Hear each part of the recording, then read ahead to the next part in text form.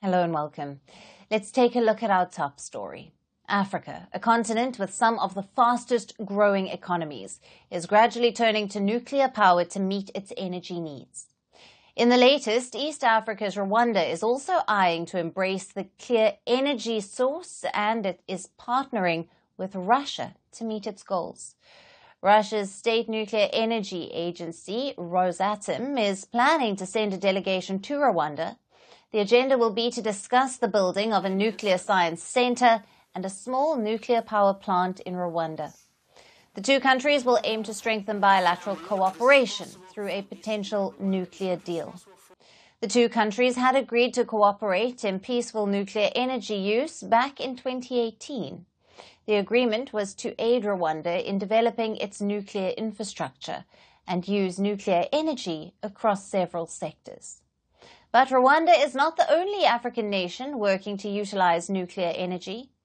Over the past year, a number of African countries have announced such plans. This push is driven by several factors, including their industrialization ambitions, lack of fuel, power shortages, and international commitments to climate change mitigation. Nuclear energy is the way forward for most African countries, as it offers reliable baseload power without any carbon emissions. The African nuclear market is poised for significant growth in the coming years, and one nation that is aggressively tapping into this opportunity is Russia. Russia holds a huge expertise in this area.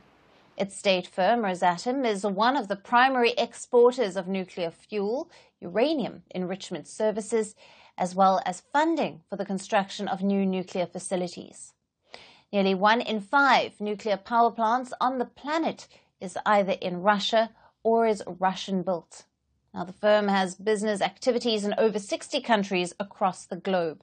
So as more and more African nations look to adopt the clean energy source, Russia is rapidly pushing into this market for both economic and political reasons.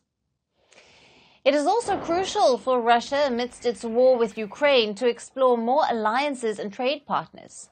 So from east to west and north to south, Russia has been expanding its nuclear footprint across Africa.